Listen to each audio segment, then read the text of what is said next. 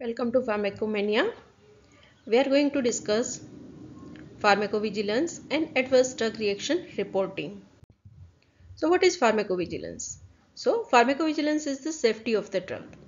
So definition of pharmacovigilance is detection, assessment, understanding and prevention of adverse drug reaction. So it is detection, assessment, understanding and prevention of adverse drug reaction in human being.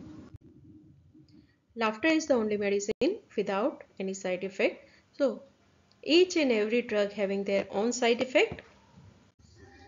PVPI Pharmacovigilance Program of India. In the 2010, the Government of India has started PVPI with the help of the two intercollaborating departments, the Central Drug Standard Control Organization and Indian Pharmacopoeia Commission from Ghaziabad.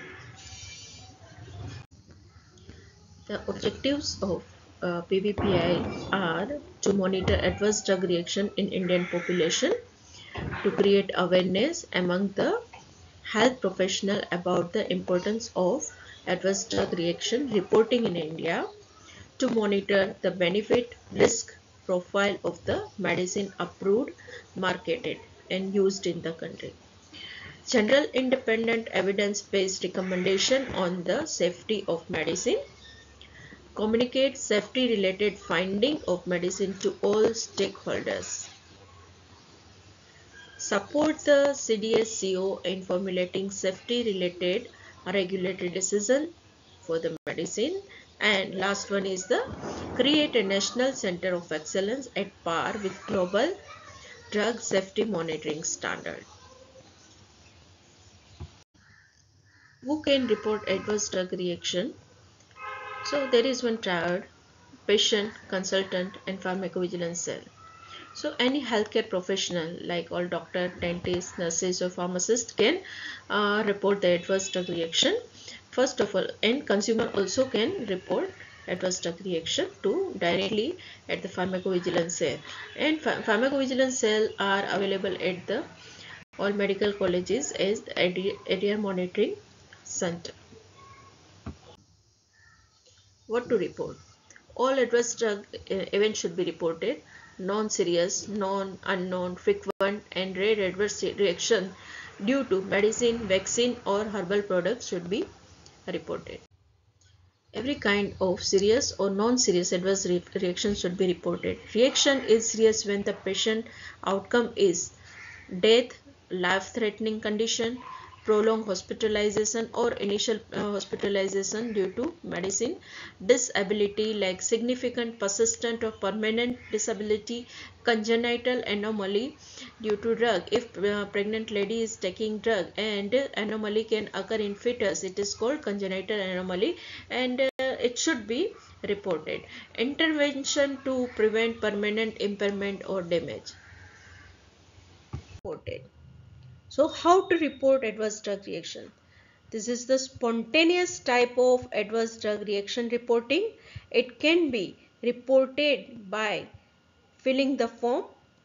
Duly filled in suspected adverse drug reaction reporting form can be sent to nearest adverse drug reaction monitoring center, which are available at the medical colleges, or directly to the National Coordination Center for Pharmacovigilance Program of India. Other mode of the reporting are Android application also available, ADR PVPI. Email address also available, pvpi.ipc@gov.in. We can send the form at this email address. Vigiflow is the database program where we can fill the form and upload this form to this system. And another one is the helpline number. Helpline numbers, free helpline number also available, and it works for 9 a.m. to 5:30 p.m. How can ADR be avoided? This is very important for each and every person.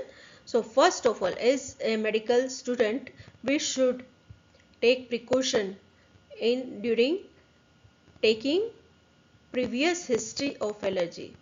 We should take in consideration previous history of drug allergy.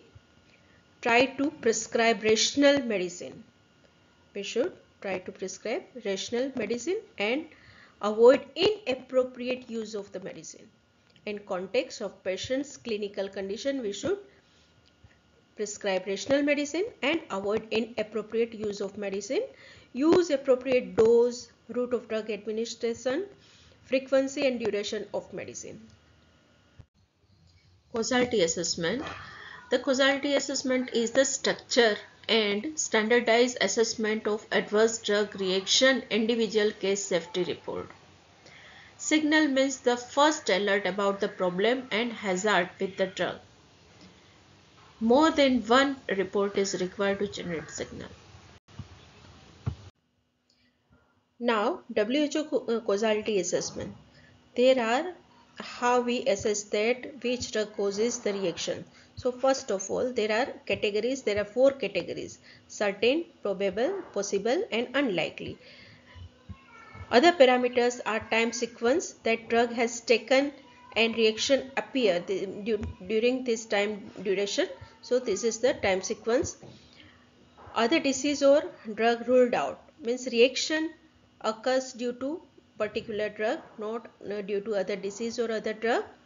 D-challenge. D-challenge means if drug is stopped and reaction disappear, it is called D-challenge. And re-challenge means reintroduction of the drug, so reappearance of the reaction, so it is called re-challenge. After re-challenging reaction is reappear, then category will be certain. In probable category, re-challenge is not possible due to severity of reaction, like Steven-Johnson syndrome. We cannot reintroduce the drug due to severe reaction. In possible category, time sequence is present, but this reaction may be due to another drug or may be due to other disease. So this is the possibility are there. So this is possible. Unlikely. There is no time sequence, no ruled out other disease or drug, no D-challenge not done or re-challenge not done. So these are the unlikely. So this is the case. Registration number, unit number, name of the patient, age, sex, weight, address and contact number. Prescribing complaint. Patient complaint of talking more than usual, restless, sleep disturbance, decreased appetite for last 10 days. There were no similar event in past. General physical examination. Vital and systemic examination are within normal limit. Laboratory investigation are normal. Provisional diagnosis is bipolar disorder. Final diagnosis is also bipolar disorder. Patient has prescribed lithium, olanzapine and clonazepam.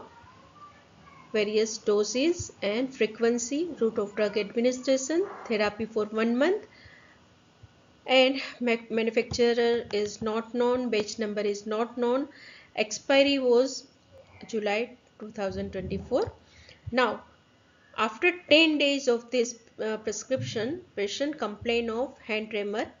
Physician reduced the dose of lithium and follow up after 5 days. After 5 days, hand tremor disappeared. No other complaint. So, culprit drug was lithium. After reducing the dose of the lithium, tremor was disappeared.